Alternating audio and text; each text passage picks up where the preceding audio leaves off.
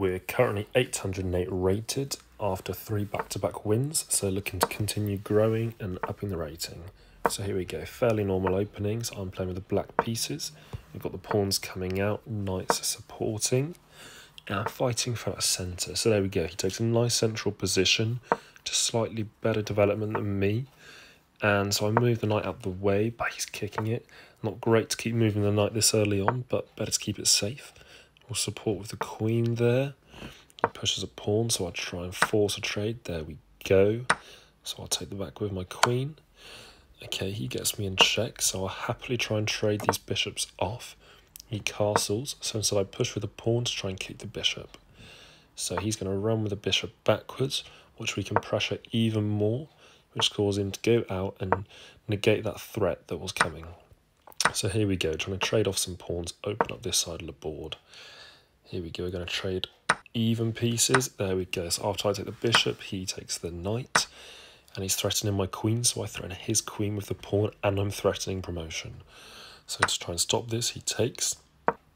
I then dodge the queen attack and get on the right-hand side of the board to support my king, and hopefully try and strengthen that right-hand side of the board that was looking very open.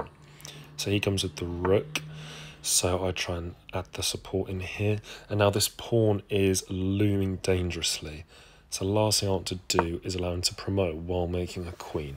So if we bring the bishop down to potentially attack the rook, he supports it. So if I avoid the check, and what's he going to do? Attack the king again. Okay, so we'll avoid the check one more time. Now he brings the queen down. This is looking quite threatening, but we can take the rook. He takes back.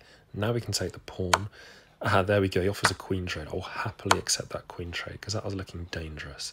And of course, I'm now thinking I'll potentially get a back rank checkmate with my rook, although that knight up top is still blocking the square. So we'll avoid the check, bring the king into the safety, into the nice open areas, so I don't get caught on the outside and check. Avoid the knight there into the space I've just created. Avoid again. There we go. The king is nice and safe. So can I make any threats of my own? So we're going to attack the weak knight, which he's going to attack me back with. But here we go. Hit him with check, and he dodges. But there we go. I've pinned the knight to the rook. Great. So now what can I do here? I'm thinking if I potentially bring the bishop up, I might be able to get a check in the corner, threaten the weak pawn there first. There we go. Okay, so we're going to go one more square and potentially get a check in the top corner, force the king to run. But the last thing I want to do is get checkmated by these pawns. So let's force a trade. Is he going to take? No, he's going to put me in check, but no worries. I'll move to the side, and after take and take, the king is safe. So there we go. There's the check. And check again, keep the king running. And again, so he's down to 5 seconds now, 3 seconds. All I need to do is keep him busy. So let's try throw him off the scent, take the knight. Is he going to mess up and get confused? There we go, 1 second left, blunder from him. After I take the rook, that's a win for me. So great win, on to the next one. Game 2 here, currently 817 rated against Zamir. I'm starting with the white pieces, so pawn out in the centre, knights to support. He develops with the bishop out wide, knight supporting the pawn. I continue to just work up the centre, try and get the pawns as far forward as possible. So what's he going to respond with? He brings a knight in, so he can do a nice trade there, and which leads to me threatening that knight, which is pinned to the bishop. So if I can now bring the queen out to try and double a threat there. But he comes and attacks my queen, but no worries. We push up, so we're attacking the bishop, but also the knight. And after I bring the bishop in here, I'm attacking his queen. And after he takes, I get the free bishop. So there we go. So he attacks the queen, but I get the free bishop. So we're currently +4 now, so that's a great start. He hangs a pawn, so my bishop is nice and activated. What's he going to respond with? He blunders the rook, unless I'm missing something. Okay, but we can't complain at that at all.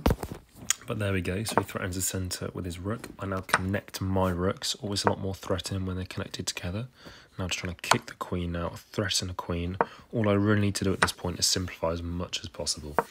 So instead of taking straight away the pawn and damaging my structure, I threaten the queen and I can take the bishop afterwards.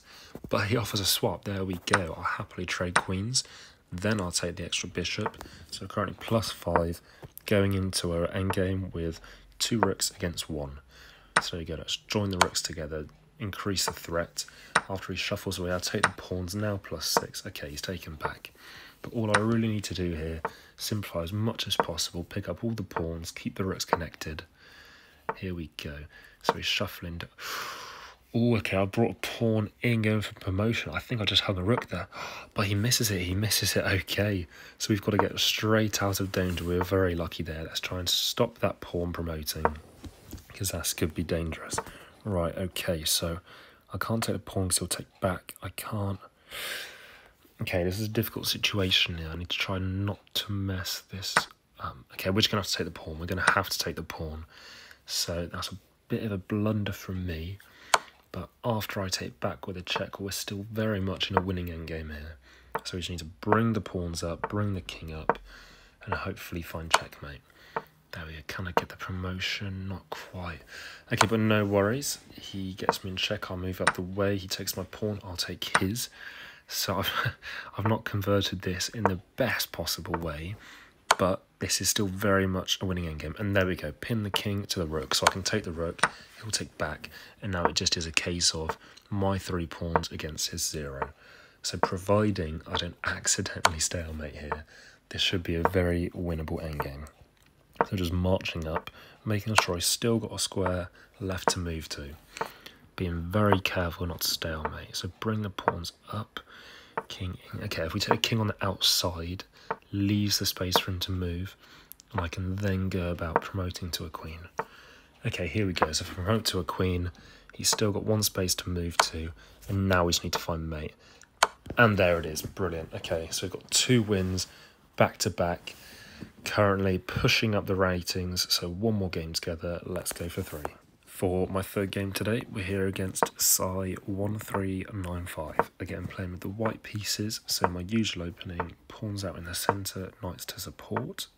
He's coming at me with a bit of a staggered pawn attack here. I'm not entirely sure how to deal with this.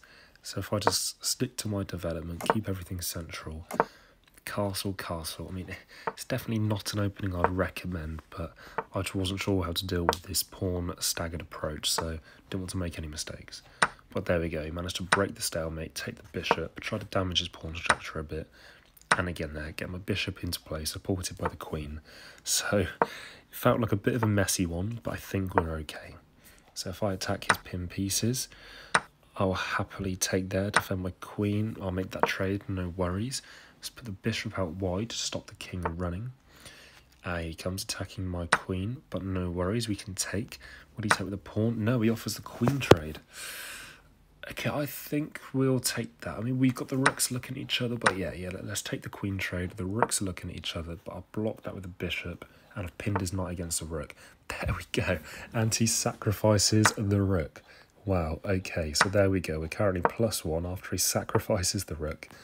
Now, can I find a way to break through and win this endgame? 2 rooks against a rook and a knight. So hopefully nothing silly. Let's get the rook. Ah, there we go. He's attacking me, but no worries. We can block, and that's a free pawn. Nice, +2. He shuffles back another free pawn with check, +3. He has to shuffle out the way, so there we go, +4. Wow, okay. This does look winnable now, even after the messy start we had. And after takes again, I can threaten both pieces at once. There we go. I can't take his other pawn because his knight's blocking it, but we can still threaten the knight, no worries.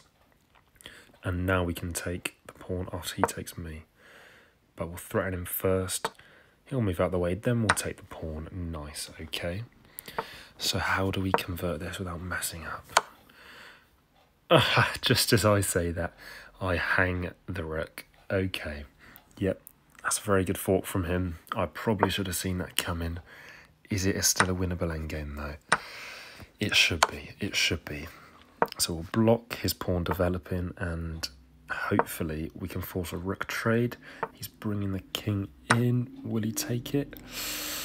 Yes, okay, nice. Okay, so he's taken the rook trade, which now means all I need to do is get one of these split pawns up to the end of the board. And there we go, he can't defend both, so he commits to one.